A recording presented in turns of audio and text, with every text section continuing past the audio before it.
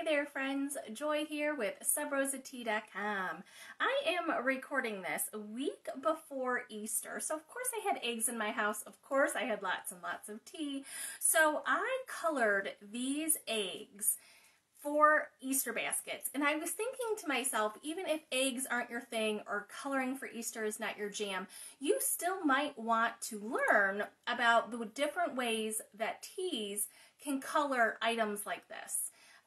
You can color paper, you can color fabric, obviously you can color eggs, but with a twist on that one. And of course you can drink great quality tea too. So let's just dive in. Friends, if you're watching this part and there is no red live above my head, it simply means that you're watching it on the replay. Feel free to use the hashtag replay and shop away. If you are new here, my name is Joy. I'm the owner of Sub Rosa Tea. We're a very small tea company based in Northern Ohio. We will ship anywhere in the United States.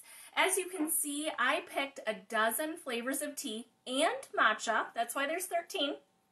And we sell over 100. We sell over 100 flavors of loose leaf tea. We also sell blooming tea and matcha. We sell really great tea accessories and gift sets too. We'll ship anywhere in the US.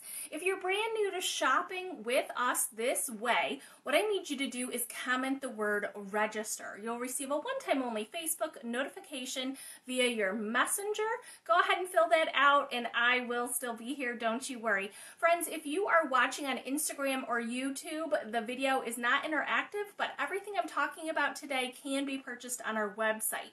If you're watching it on Facebook, it is interactive in the way that you can either download our mobile shopping app or, again, type the word register. You'll get an account and you'll be able to see all of the great products that I'm talking about.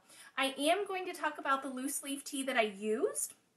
So I'm going to be talking about the tea, the type of tea, some other health benefits to the tea, and I'm going to be talking about the tea accessories because I literally had to grab every single teapot that I had in order to make 13 different colored eggs all at one time. Friends, if you're here, please do leave me a comment. I would appreciate a hi. Let me know where you're watching from. I'd like to just know that we are connected. I've got two different screens going. One that helps me adjust the flavors that I'm talking about, and one helps me just basically on Facebook. I see at least one person's watching. Hey there, friends. Thank you, thank you. What are you thinking? What's your favorite? Can you see them up close? Can you see the angles? I just think they are beautiful. They're completely gorgeous. I did use actual tea, and I also used tisanes. We did also use matcha. So what are you thinking? What's your guess? Tell me, what's your favorite color? You like this blue one? Maybe this green. This is a beautiful turquoise color, and this one I actually rolled over mid-color so you can see different gradients. It is very bluish green. It is, I think it's my favorite. I don't know. Tell me, which one do you like? We've got yellow and brown. I did start with all white eggs, by the way, in case you were wondering about that. I did start with all white eggs. In the teapot here, we've got Rooibos tea. This is what red Rooibos tea looks like. I call it brown. I'm going to say this is brown, but it is definitely a beautiful tea to color eggs with. Hey there, Danielle from New Jersey. Thanks for watching. Hi, Miss Dawn. Do you have a favorite color? First off, if you are watching this, I do sell all the tea I'm going to be talking about, so we're going to be flipping through them on camera, and you'll see comments. If you are watching on our mobile app, you'll see that I have all of the teas up in the queue in addition to all the tea accessories too, okay? So first off, we sell loose leaf tea. We also sell matcha, which is powder. Let's see, this one here is the matcha, but everything else is loose leaf tea. So these eggs in particular, I decided to color hard-boiled eggs. You can use the tea dyeing method to color raw eggs. It's going to work just the same, but because I was doing a video and I knew I'd be picking them up probably multiple times, I didn't want to take the risk. Friends, if you are brand new here, I am a solo writer, okay? I do not have a film crew. There's no production staff. This is one single camera. You're not going to see different angles. I'm not going to produce an edited video. It is just me and the camera and a laptop in front of me. So that's why I'm trying to do things as efficiently as possible and show you them in stages. But it's another good reason not to use a raw egg, because this is a live video and I certainly can't, if I were to drop it and it to get oak everywhere, that would be gross. But you can do them with raw. Who's here has made hard-boiled eggs? I'm telling you, it is not hard, but I have a tip for you. I used to eat a lot of hard-boiled eggs. I really don't anymore, but I used to, and I used to stop eating them if they didn't peel easily. That's kind of my jam. So I have a tip for how to hard-boiled eggs and also how to make them in such a way that they will be easy peel even if you color them. So if you're interested in that, the big deal is you do need a stock pot that is big enough to cover all of your eggs in one layer plus 1 inch. That's how much water you need, not any more than that. You do need to bring that water up to a boil and add 2 tablespoons baking soda and 1 teaspoon salt. Bring it to a rolling bubble with the lid on. Then carefully put your raw eggs into the boiling water. Put the lid on. Turn the heat down to low for 15 minutes. At that point, you're going to take your eggs out and put them into an ice bath. In the kitchen, what we call an ice bath is a stainless steel bowl that has really, really cold water and ice cubes floating in it. You're going to put your hot egg into that ice bath and pretty much walk away. The good news is about this method is you're going to do something similar with the tea. So the tea that I made, every egg needs enough tea to cover it. So in this particular vessel, I could get 2 to 3 eggs in this vessel, which means I need far more than 1 cup of water. So I am going to need about a ½ ounce of tea. This one in particular is our Cranberry Harvest tea. It's not the one that's up on the screen right now. I know it's blue Confetti, but it's not this one. Okay, so I used a ½ ounce of Cranberry Harvest in this Fuji glass teapot and 2 cups of water. Now, again, we're talking about tea dyeing our eggs. Let me grab this guy. This one is only 1 cup of water, but you can see it's a little more liquid than this. This is our insulated glass mug. It does come with an infuser basket that had the tea in it. So I steeped the tea, all 12 of these, well 13 with the matcha. All of them had approximately a ½ ounce of loose leaf tea to 1 cup hot water, boiling water. I let that steep literally walk away. 30 minutes is totally fine. My goal was to get the liquid down to room temperature. So for me, some of my vessels were closer to 2 cups. It took longer to get to room temperature. So the steep time was more like 45 minutes. This particular mug had the brew basket with the loose leaf tea in, so of course I removed that. I did add 1 tablespoon of distilled vinegar. I used white distilled vinegar, it's what I had. I used 1 tablespoon of vinegar in every single color and 1 teaspoon salt. Well, actually, not a teaspoon, more like a 1/4 teaspoon, like a heavy pinch. A 1/4 teaspoon of salt in every vessel. And I am going to bring these up to the screen just so you can see them. So again, in the insulated glass mug, yes, it's tea and we are tea dyeing our eggs, but you have to do something to make it not just tea, but to make it a dye, to make it really stick to the egg. So the egg is going to be cooked and then chilled to room temperature or colder. And then, of course, we've got our tea steeped very, very hot and then again brought to room temperature for that process. So let's start with these eggs. This is a fun one. Oh, actually, let me go in order. I want to go in order so I don't mess this up. First of all, what's on the screen here, friends? We sell loose leaf tea, and loose leaf tea is sold by weight.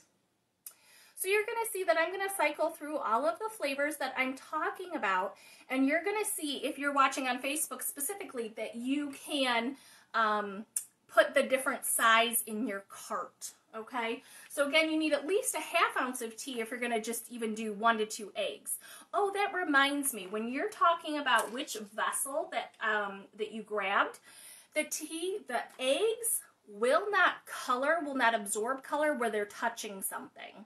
So this vessel was perfect for 2 to 3 eggs, but you don't want them to be so squished in your vessel that they're all touching, or they plain old just won't color where they are touching. Not the biggest deal in the world, but if you're being particular about it, friends, I say this is a live video. This is not Pinterest. I don't mind if you don't mind. So the first tea we're going to talk about is Blue Confetti. Blue Confetti has an ingredient called butterfly pea flower. It is what makes this tea blue. This particular tea, butterfly pea flower, is sold 100. It is a tisane. It's completely caffeine-free, and its taste is like Funfetti birthday cake. So it's vanilla. It's a sweeter vanilla tea. It does turn the color blue. I'll bring that up for you. This is actually a little more on the purple side because I added the vinegar. Do you remember? So it steeped up blue, but then I added the vinegar and the salt, so it turned a little purple.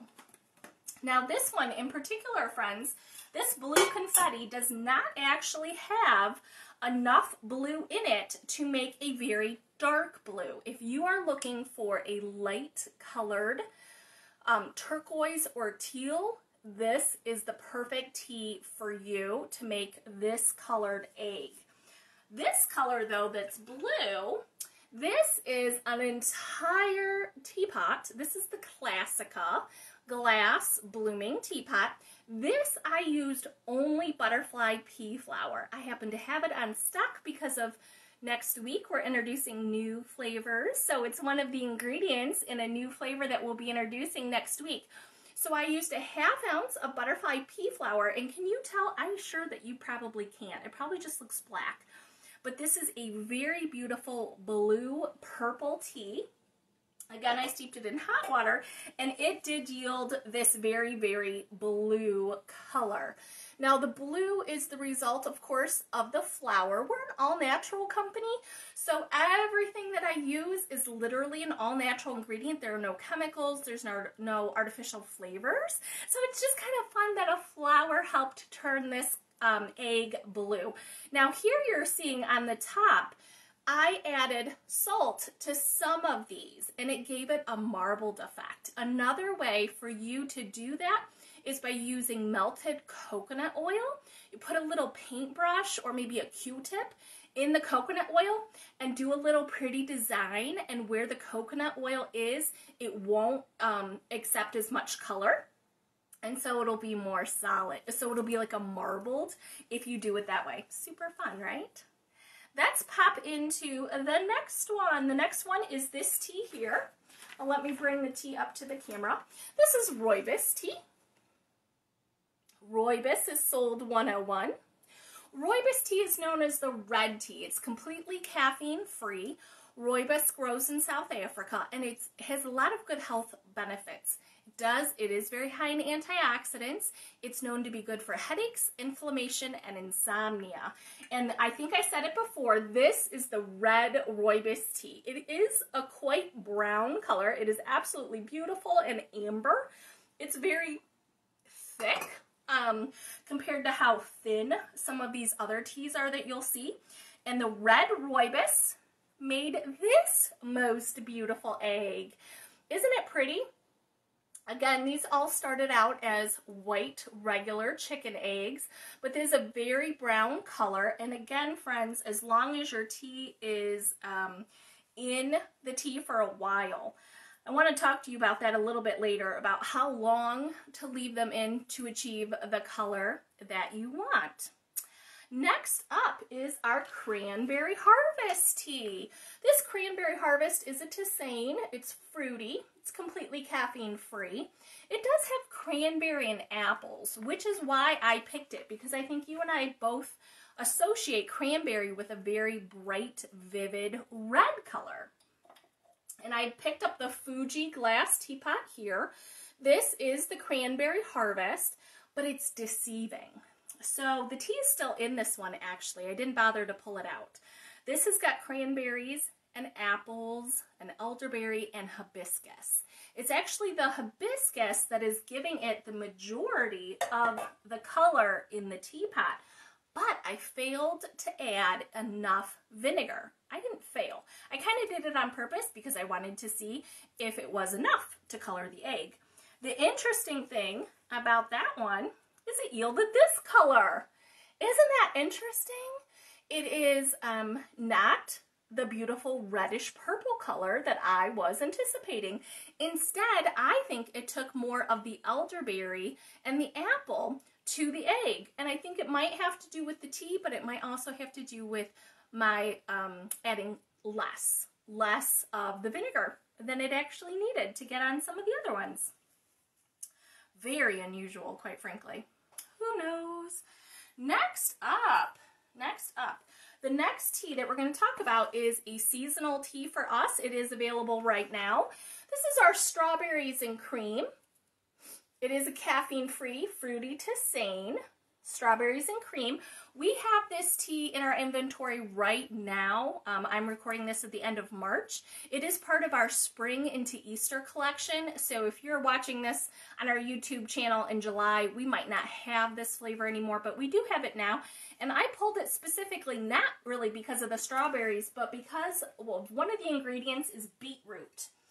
And I thought for sure beetroot might turn our eggs red.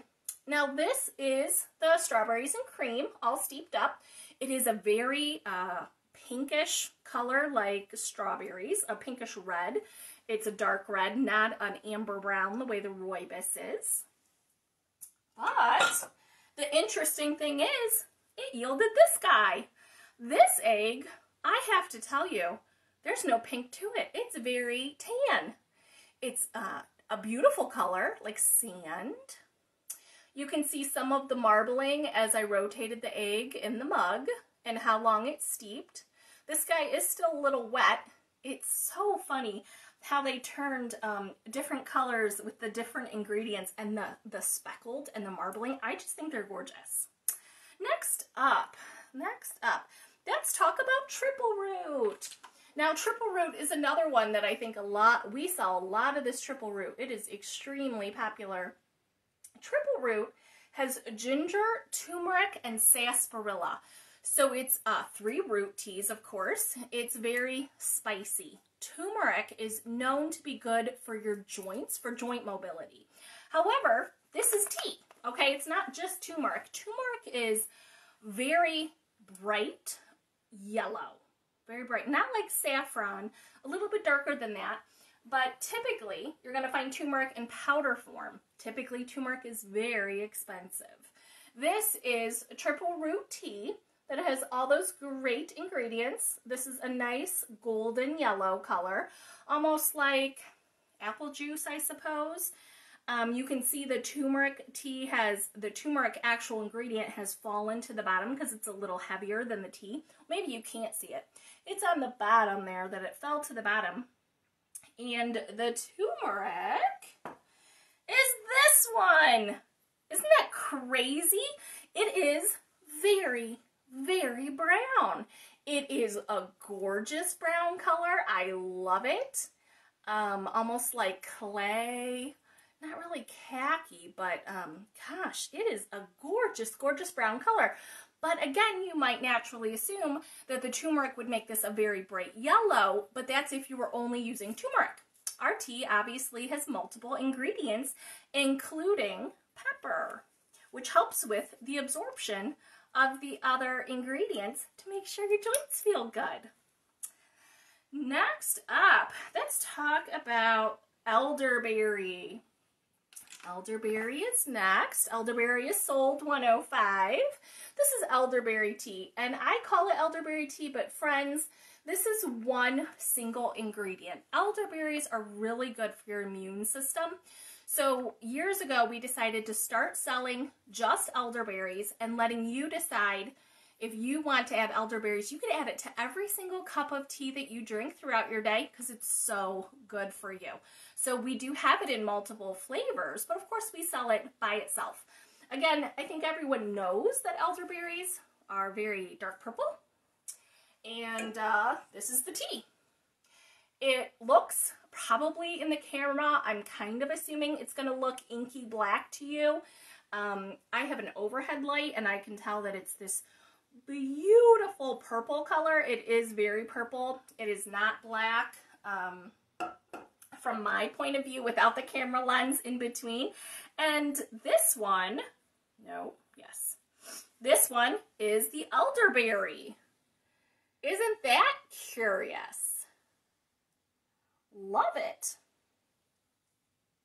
Oh, and I will say that, again, there's marbling, and I think that has a lot to do with how long you let it in the tea. Okay, so I personally had let these soak for 3 hours. It was just kind of what I was doing with my day. I put all the eggs into the tea and I just walked away, quite frankly. It's the amount of time that I had. This egg in particular is actually still wet, which I think is really unusual. I had let them out for about an hour to dry because I knew I was going to be picking them up for the camera. It is what it is. Anyway, I think the elderberry is interesting. It's nice and dark and absolutely beautiful. Next up, oh, this one. Oh, this makes me laugh. Jelly beans is next. Jelly beans. This is a green tea. This is seasonal. This is part of our spring into Easter collection. This tea, as soon as you open the bag, I swear you are going to know that it's jelly beans tea. So this has a lot of great notes to it. It's cherries and strawberries and oranges and mango. It does have hibiscus. It is a green tea. So it's a lot of different ingredients that could lend it themselves to coloring an Easter egg. And it turned out turquoise. That just blows my mind. I rotated this as I was walking through the kitchen because these were in, let me show you. These were in the shallow bowls. I kind of ran out of teapots because I was doing 13. It's like more than I had. So this whiter section was faced up the longest, and then I kept rotating the egg. So the part of the egg that's the darkest was definitely down in. So that's just a reminder that if you're looking for a rainbow variation, you can rotate the egg and leave it exposed to some air. But if you want something more evenly coated, make sure it is completely covering the egg. Again, this was just a dish that I had in my house, but if I had something taller and longer that would completely cover the egg, it would be completely covered. Next up, I was curious to kind of find out the difference between plain green tea and a green tea with lemon. For some reason, I was curious. I really thought that lemon would change the color of the eggs, and in my opinion, it did. I don't know if it translates well into the camera, but this one is my lemon meringue. Again, I rotated it. So this is the lemon meringue, and then this is plain green tea. Plain green tea. It is by far a brighter yellow. It is more yellow than any of the other eggs that we have. It's a very golden color, and I just think it's completely gorgeous. So this one is the lemon meringue that I have on the screen. And the other one, the one that actually turned out quite yellow, is the Sencha. So I think this is beautiful. I mean, Sencha, I was thinking to myself that some of these ingredients by themselves are kind of expensive, that you wouldn't want to use too much tea and do. If you had 4 dozen eggs to color, you might not want to use an expensive ingredient. But Sencha is extremely affordable. So is the Rooibos. I mean, this is very an affordable tea. It does taste good, but I wanted you to know that even if you didn't have plain Sencha or you didn't have the lemon meringue tea that I have, if you had another green tea, I'm suspecting that it's going to turn out like this. So very pleased with those results. And I did want to bring up the next one, which is the breakfast blend. Breakfast blend is plain black tea. It's a Ceylon, and that came out this one, this beautiful brown. So this is breakfast blend, which is black tea, and then I'll compare that, which from my point of view, they're exactly the same. So breakfast blend is this one. The Rooibos, the red Rooibos, is this one. This is the actual tea plant. This is not the tea plant. It's an herbal. It's not the tea plant at all, but it is a plant that we use in the tea world. So beautiful, beautiful brown eggs. Oh yes, and I wanted to talk to you about the matcha one too, because again, I was really intrigued by it. I really can't tell you what went wrong here. I was expecting a great green. I don't know if I didn't whisk the matcha in enough hot water. I don't know if I used too much, if I used too little, if it all sank to the bottom. I don't know, but this is a really fun end result. It is a very light color green, which if you're going through pastel colors and you don't want the darker colors in your Easter basket, matcha would be the way to go, because as we know, the plain green tea, the Sencha, makes it look yellow. So this is matcha, and you know I did add vinegar and salt to my cup of matcha, which is interesting.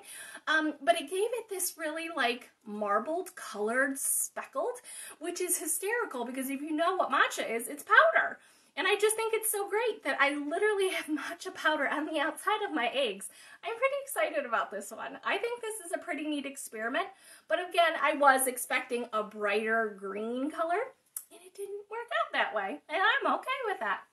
Kind of fun. Kind of fun.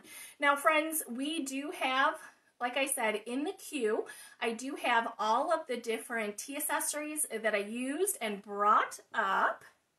Dawn says that her favorites are the blue and the yellow. Aren't they pretty together?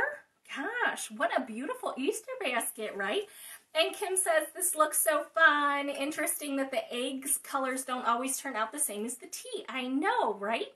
I mean, it is what it is, but I will say that I literally do have a friend who's a fabric artist.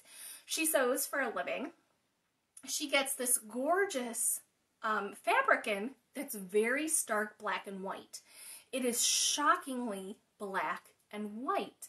And she tea dyes the fabric. You know, in her big stainless steel work tub, she uses real tea to actually tea dye her fabric.